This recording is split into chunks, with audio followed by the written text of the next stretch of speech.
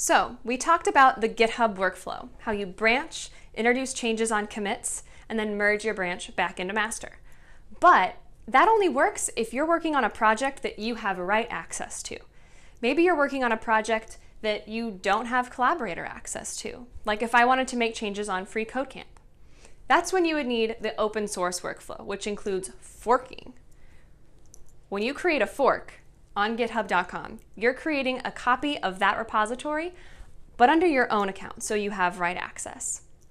So let's say I fork freeCodeCamp's repository. Now I have write access to it.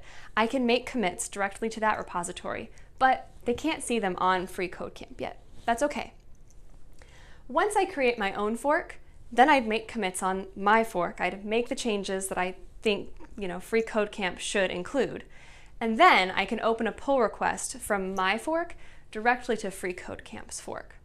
The process is overall a little bit similar to the branching process because it includes another copy of the code, making commits in a safe place, and then introducing them with a pull request. But the main difference is the ownership of the separate repositories.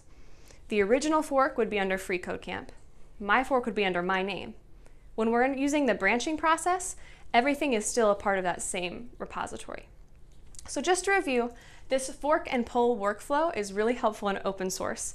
It includes creating a fork of the repository, making commits there, and then opening a pull request against the original fork.